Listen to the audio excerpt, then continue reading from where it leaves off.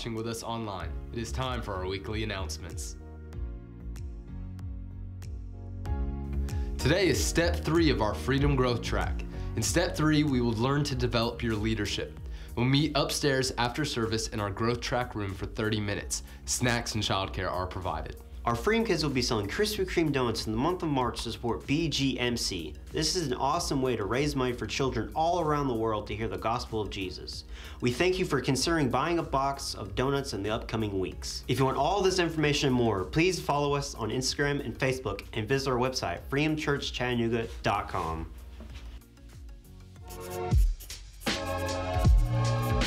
God, yo. This is my music that plays me in. I forgot it completely. Sorry. I want to give you one quick announcement. We are doing a fundraiser today. Many of you have bought tickets that were out front. Let me say it this way. There is no more food. So the tickets are bought, so you can't go back and eat. But we do want to invite you to the bake sale that will begin as soon as we get into that room, okay? They're going to have all kinds of items that you can buy. It'll be pretty quick as they do the auction, so then you can, those of you that did not buy tickets to eat lunch during that time, you can move on in. I know that's a little awkward, I'm sorry, but I mean, they've sold everything, so I can't, there's just no way to do it, okay? So please come to the auction. There's space for you. Make sure that if you do come to the auction and you're not going to eat the lunch, that there are special chairs for you to sit in, okay? Everybody with me on that? Give me a thumbs up, like you understand what I'm saying? Okay, good. We'll start that right after we end the service. Let me also say that Emily is out of town this weekend. She wanted me to tell you that she is missing you. She's already texted me a few times, just saying that she's praying for the services and wish that she could be here. She is suffering for Jesus on the Florida coast with my sister at her beach home. But she is working. She's decorating. She's probably watching this right now. I'll be good. So she is decorating their house for them, and so it is a work trip on the beach. But you know, okay. So anyway, moving right along.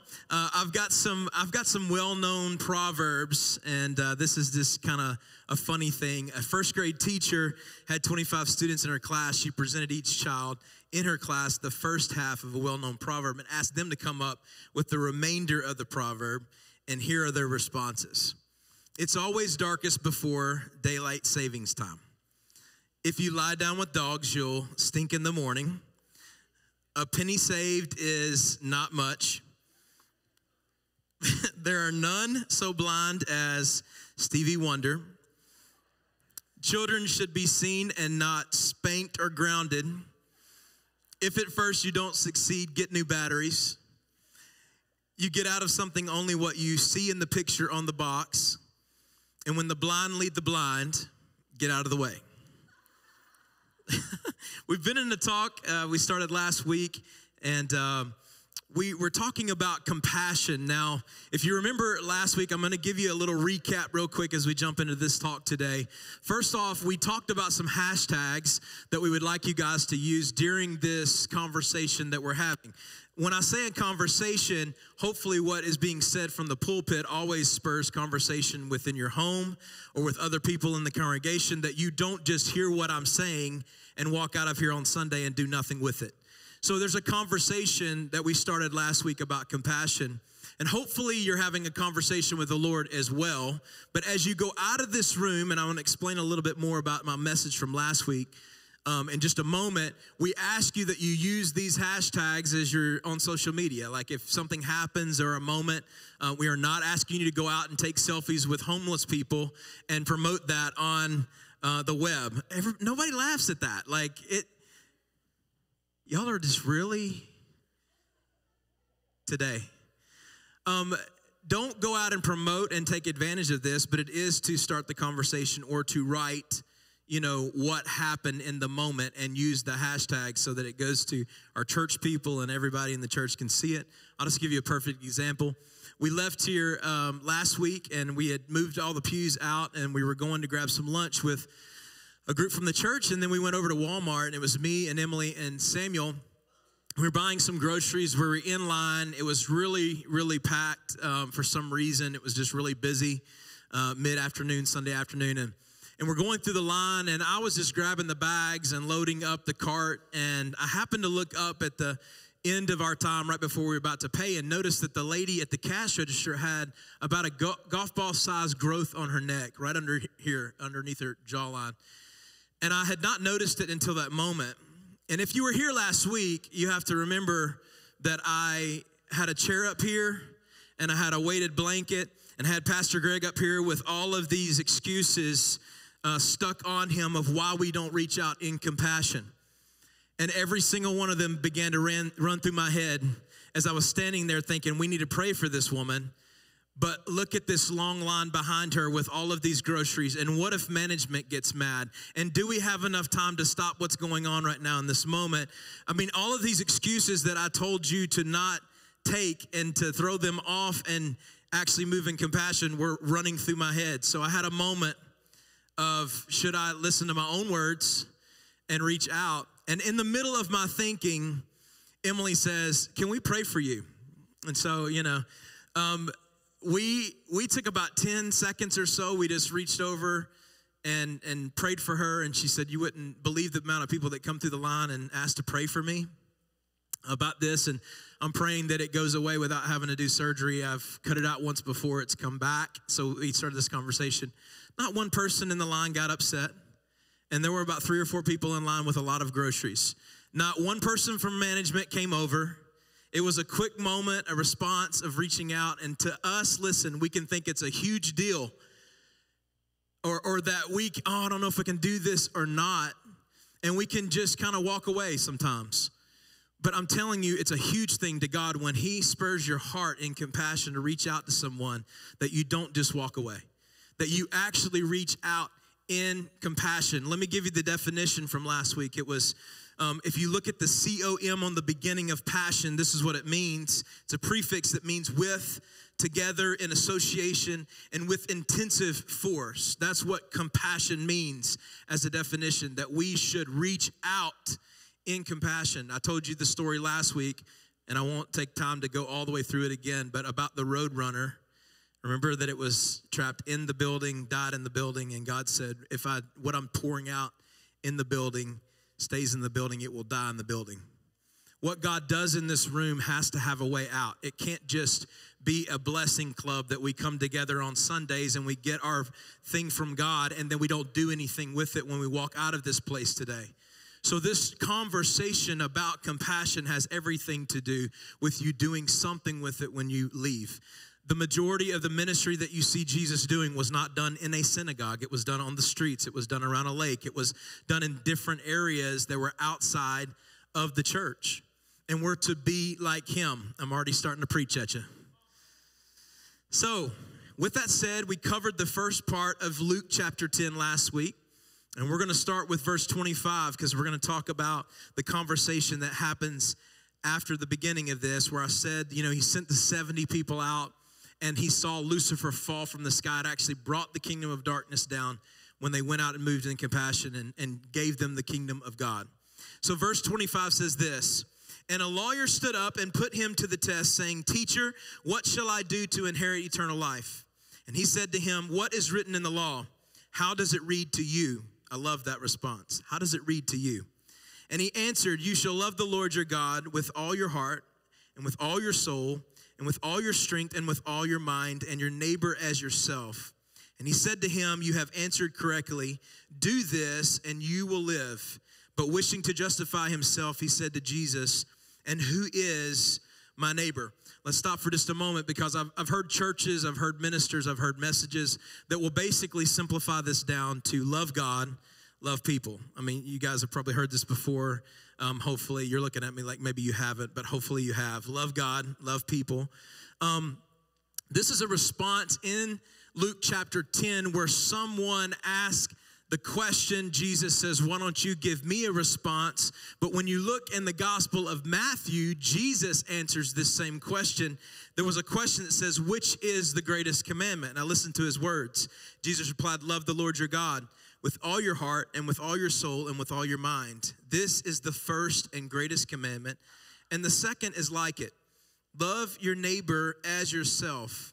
All the law and prophets hang on these 2 commandments, which means the whole Old Testament hinges on loving God well and loving people well. Now, here's the thing before we even talk about the Good Samaritan and the story that we're about to dig into today is that you have to understand when God says, love me well and love your neighbor well, a lot of times we can't love our neighbor because we don't love ourselves well. And the context of this, if you think about the greatest commandment and the second one is like it, is that when we really dig into relationship with the Lord, when we're really leaning in and we're spending a lot of time with God and He is changing us, then when He begins to change us, what's happening to us is that we don't see ourselves the way that we have seen ourselves. We begin to see ourselves the way God sees us. Everything that God has done, He has put on the inside of you. Do you understand that everything on the inside of you, the way that you look, every gift and calling that's been placed on the inside of you was put there by a God that cares deeply about every single detail. Let me just use one example. Jesus says this in the Gospels. He knows every single hair on your head. Do you guys realize that would be humanly impossible almost to call someone up here and for me to go through every single hair on their head and keep up with the count and actually know, like at the end of it, that I didn't mess up and that, if I had to double check, it's going to take us days to be able to do this. And that's just one example of how God says, I love you that much. I'm going to take care of you. I know every detail of your life. And so many times we're not in good relationship with God. We're not close enough to Him to really honestly begin to love people the way that He loves people. Because we can't love ourselves well, we don't love other people well. It's just the truth of what Jesus is saying here. And this guy responds based off of a conversation that Jesus already had about the greatest commandment. And he says, this is good. It's a good statement. And then it says that he wants to be justified. So as we jump into this story of the Good Samaritan, I'm going to pick it up in verse 30. And the lawyer asked the question, who's my neighbor? And Jesus begins with the story. Jesus replied and said, a man was going down from Jerusalem to Jericho and fell among robbers. And they stripped him and beat him and went away, leaving him half dead. And by chance, a priest was going down on that road. And when he saw him, he passed by on the other side. Likewise, a Levite also, when he came to the place and saw him, passed by on the other side. But a Samaritan who was on a journey came upon him, and when he saw him, he felt compassion, and came to him and bandaged up his wounds, pouring oil and wine on them, and he put him on his own beast and brought him to an inn and took care of him. On the next day, he took out 2 denarii, which is 2 days' wages, and gave them to the innkeeper and said, take care of him, and whatever more you spend, when I return, I will repay you. Which of these 3 do you think proved to be a neighbor to the man who fell into the robber's hands? And he said, the one who showed mercy toward him. Then Jesus said to him, go and do the same. I want you to watch this quick video.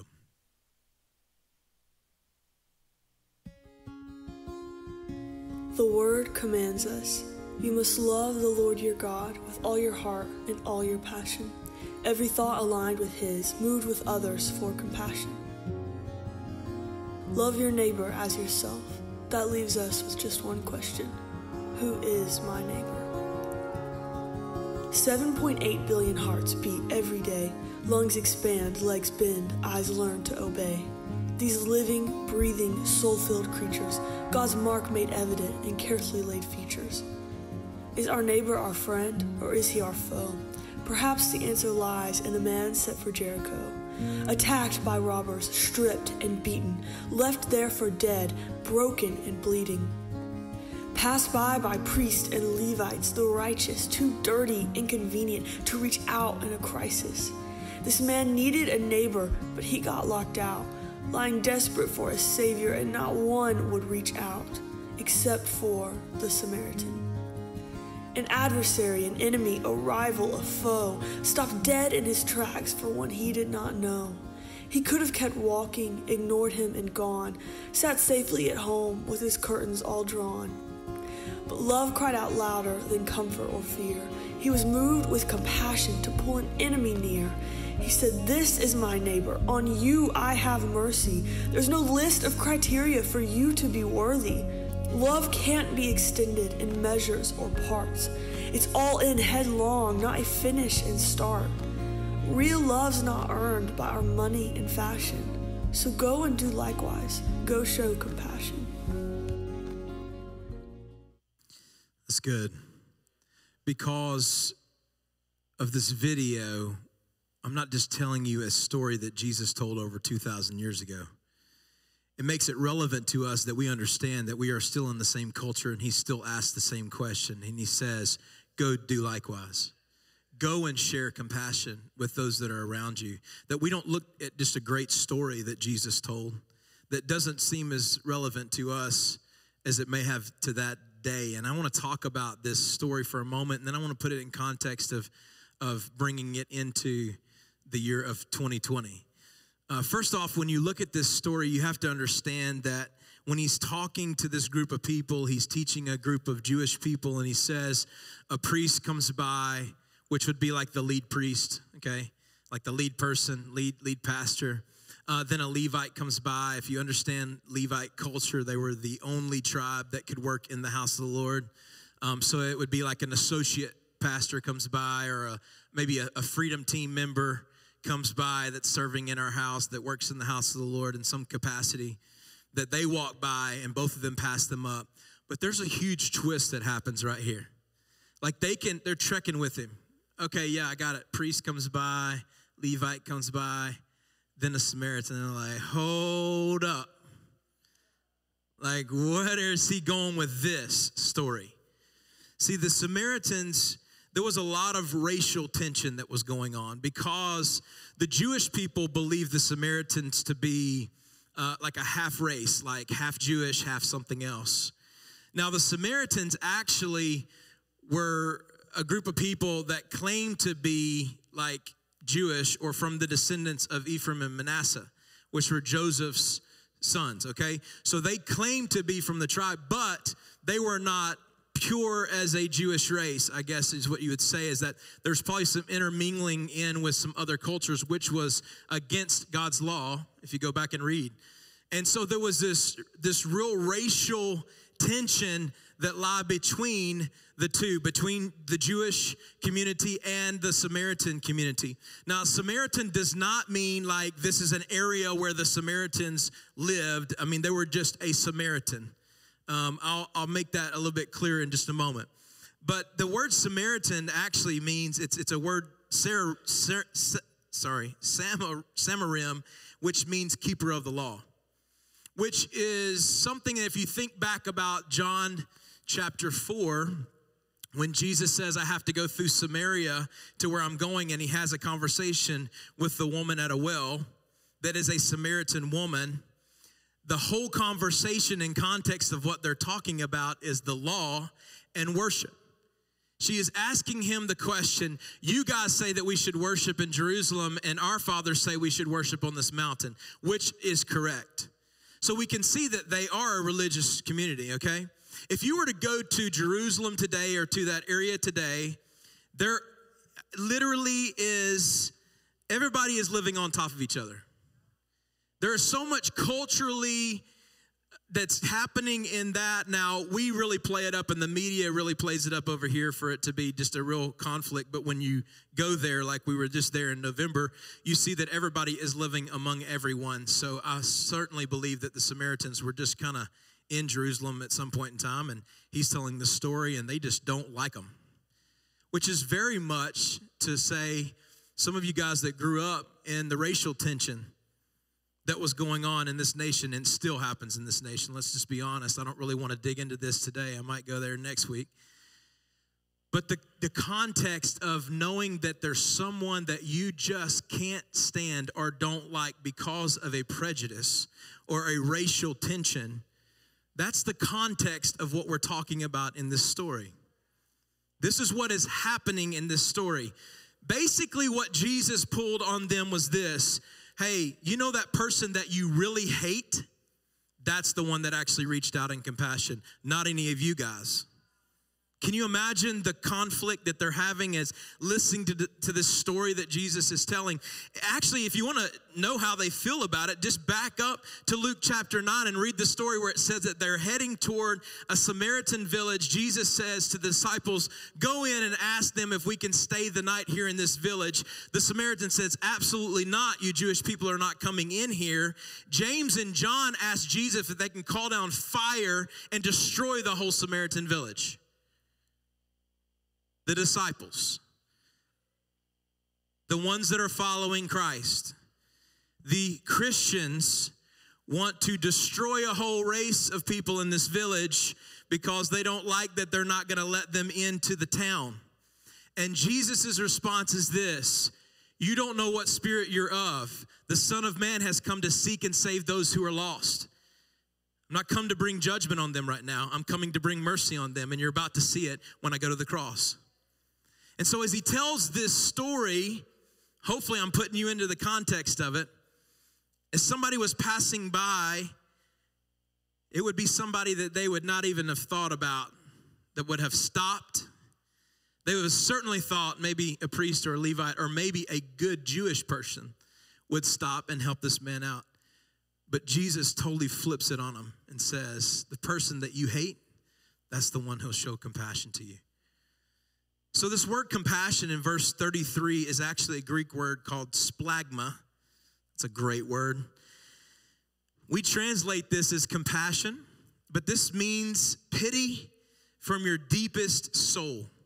So Jesus is actually talking about, emotion and less about action here when you read the storyline where it says that the Samaritan was moved with compassion. It means that he was moved to the deepest part of his soul.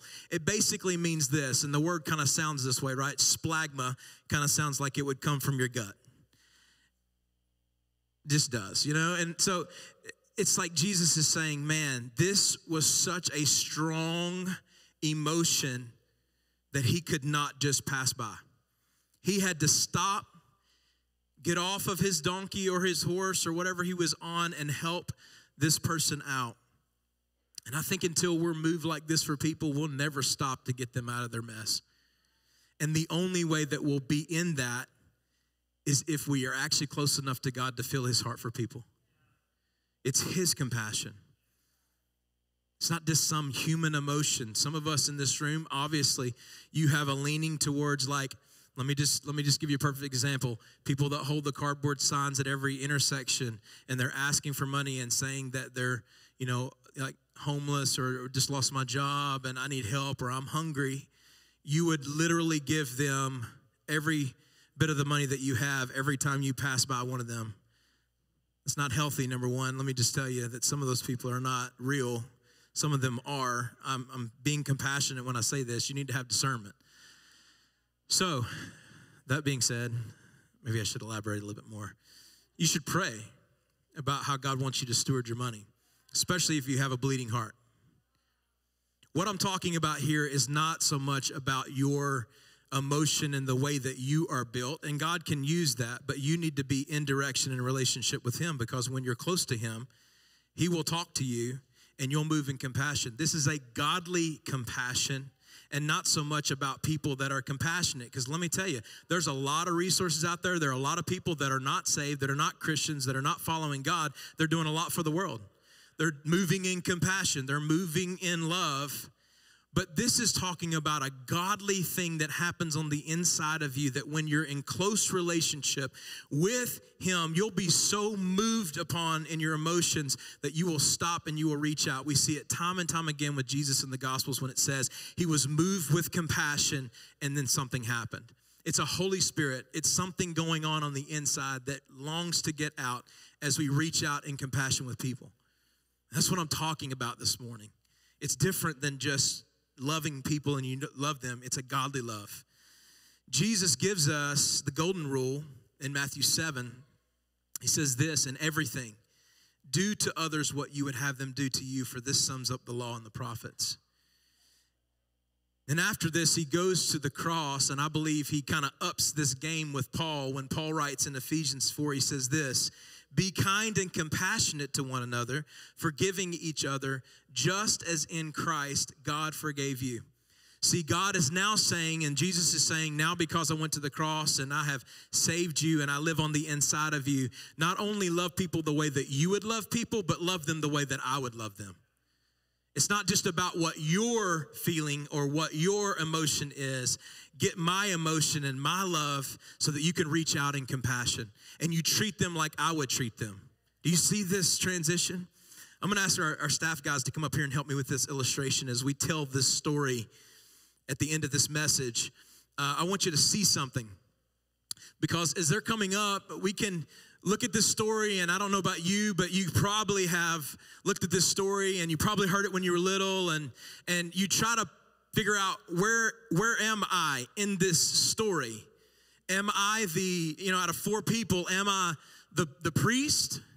Am I the Levite? I know I should probably, if I'm a Christian, I should probably be the one that stops and helps the person, the Good Samaritan. But there's also another person in the story, and that's the robber. And so you guys come on up here. So you got the priest, the Levite, the Good Samaritan, and the person that's beaten up. There's four people to this story, right? And so many times what we do is we try to figure out and we go, I don't know, man. I'm probably not the priest, may not be the Levite. I really know I should be the Good Samaritan, because I should be the one that would stop in any moment and just compassion and see someone that's hurting and going through something that I actually need to be like this Good Samaritan versus the ones that didn't stop. Now, that's the way we look at it, okay? That's the way we see this story. Would everybody agree? You're looking at it like, where do I fit in these three people here? How can I fit into this? Well, their story is completely different. When they're looking at this storyline, I want you to get this. Let's say that you try to put yourself in the position of the priest. Well, you can't do that. Not in the Jewish culture, because the Jewish culture, that's already decided. Like, we don't have a decision on whether we can be the priest in the story. And as they're listening to this, Jesus even goes into the dynamic of this. Okay, I'm not the high priest. I can't be the high priest in this story. And if I'm not from the tribe of Levi, I can't be a Levite either. I can't be the one that's in the house of the Lord, taking care of the house of the Lord. Now, what's the context of this story? The context of this story is this, is that both of these individuals, the priest and the Levite, were known as clean because they served in the house of the Lord. The point to this story is this, that they had to remain clean or they had to be unclean by getting off of their animal and helping this person on the side of the road. They had to make a decision.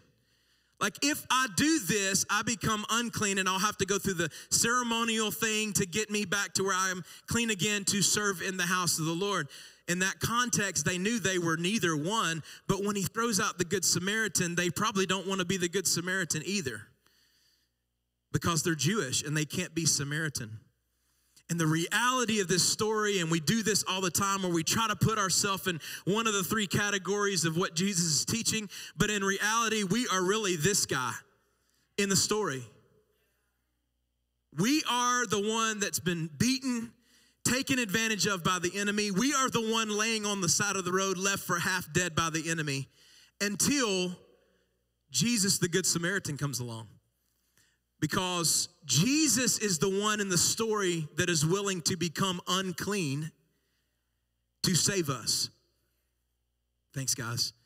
In this story, when you understand that the context of what he's saying is that I am going to, in the future, become this one that's so moved with compassion that I will let my Father do this. And this is in 2 Corinthians 5:21. He made him who knew no sin to be sin on our behalf, so that we might become the righteousness of God in him. So let's look at the story with you being the one that just got beaten up. And Jesus says, hey, the religious community is not going to stop to get off of their animal and become unclean for you. But I will.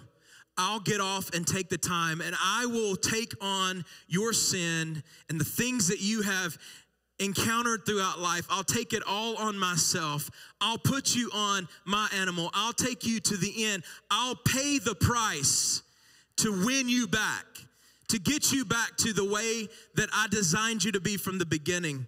And we are the one that's been beaten and taken advantage of in the story. And so many times we try to put ourselves in the other categories. But that is not the point of what Jesus was saying. And listen, can I say this? Only after you come to the Lord and that you're living a life for him can you even put yourself in the category of the Good Samaritan. And the only reason that you can is because he has moved in on the inside of you in the Holy Spirit.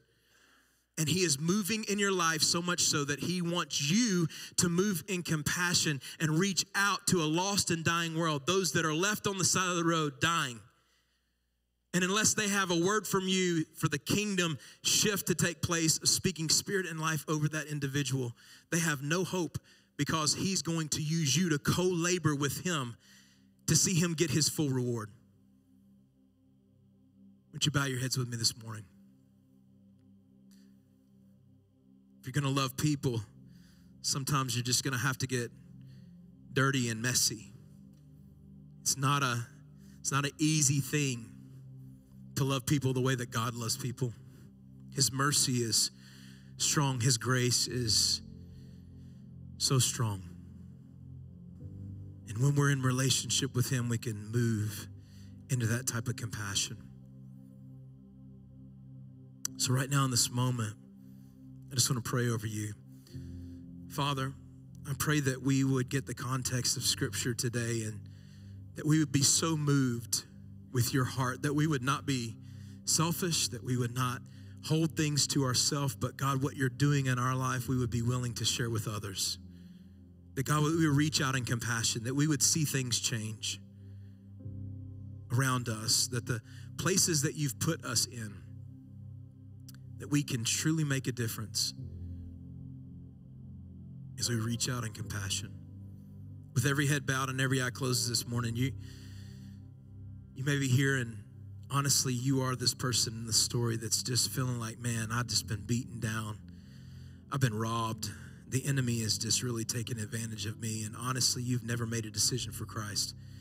You've never allowed Jesus to take control and say, hey, I am repenting of my sins. Forgive me, Jesus. Move into my life and save me from the mess that I have been in. Maybe you're in this room and you've made a decision like that, but you've walked so far away from God that you can't say, man, I know I'm in a relationship with him and I'm okay. Maybe you just are so far away from the relationship that you started with him that you need to come back today. So whether you're here for the first time or maybe you need to come back, in this moment with every head bowed, every eye closed, I want to ask you to make this decision today. If you're here and you want to make that decision, will you just lift up your hand and let me know that I'm talking to you? Yes. You can just slip up your hand and just put it right back down. A few more seconds. You say, I want to make this decision. I need to come to the Lord. I need to come back to him in a relationship. I need to get things right with Jesus. Yes. Thank you, Lord. Thank you, Lord.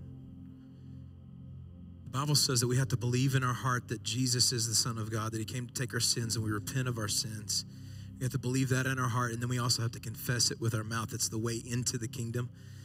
And so I'm going to ask you, everyone all over this room, we're going to pray a prayer together. And if you lifted up your hand right now, or maybe you're watching us online and you want to pray this prayer, pray it out loud. It's a confession from your heart saying, I confess today that you're Lord. Let's pray this together. Dear Jesus, thank you for moving in my life. I give you my sins today. I repent. Wash me clean and give me your power to walk in freedom. Amen. Amen. Come on, can we celebrate with those that prayed that prayer? Why don't you go ahead and stand up with me today? Thank you for joining us online. If you enjoyed the message, you can subscribe to our podcast, follow us on all of our social media platforms, and help us reach others by giving at freedomchurchchattanooga.com/give.